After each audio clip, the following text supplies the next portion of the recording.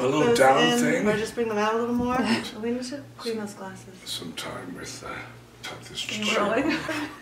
There we go. Hi, Canada. Ah! Hi, Canada.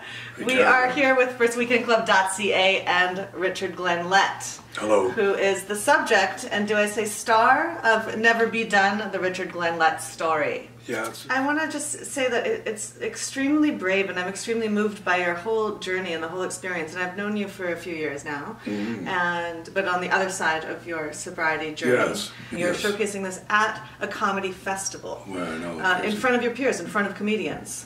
How is this for you? I think it's an oddly perfect venue. I think so too. I think that. I'm not the only one, obviously, in comedy that struggles with addiction or with struggles in recovery. I mean, recovery is a daily task, a grind that we have to do. I think that we've lost enough of our sweetest and best comedians to addiction that and artists at large. Absolutely, there's time for it to be discussed. And so I think the relevancy of a story about a journeyman headline club comic almost losing his life to addiction is like achingly relevant to what's going on. I mean, it's so important, Richard. It's just so important, and I know a lot of people that are very grateful for this. I know there wasn't a dry eye in the house at the Whistler Film Festival. Yes,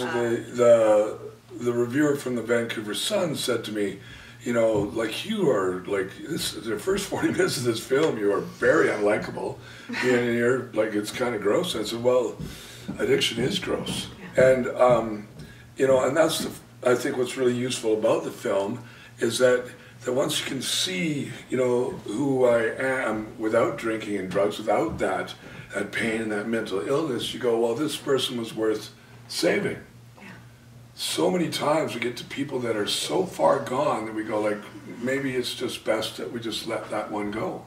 And that's sort of the way I felt about myself, that maybe, I should just let this one go. But there is a force that makes us,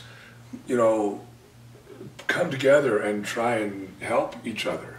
And however you want to describe that force, that, higher power, God, or whatever it is that's outside of yourself that lets you know that you're loved and worth, making that battle for. And, things turn on a dime. In the film, there's a very powerful visual. These guys did a great job because film is a visual medium. And at one point, I'm raging, I've got a carport full of stuff, I've, said some terrible things, and I storm out of there and I stamp on this cord, and the door opens up, the garage door opens up, and I walk into the light. Yeah. And that light is either the end or the beginning, right? Rebirth or death. And every addict has those moments, and we just want to try as much as possible to let it be rebirth. Hallelujah.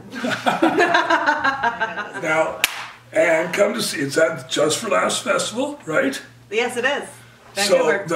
So, out of the blue, the Just for Laughs Festival said, this is a film that we want to close our film festival with. Bam. So it's the closing film, February 20th at the Van City Theatre. And I think there's something afoot here that the Just for Laughs Festival is saying, we need our comedians to be recognized as people who are worth being alive, not just to make us laugh, but just to be, enjoy, the sun and the rain and the moon and all that stuff, right? Comedians are people too. We're not just products. And that film, I think, really shows that they care. It's so integrative. It's so holistic and integrative. I don't know what that means, but my daughter would. My daughter would. Would. Yes, that's right. It is holistic. Holistic. It's transformative. It's awakening. It's an ass-holistic gift brought to you by Richard Lett. We can't wait to share it with you all. Thank you. Thank First Weekend Club. .ca. Just wasn't enough of a plug for you.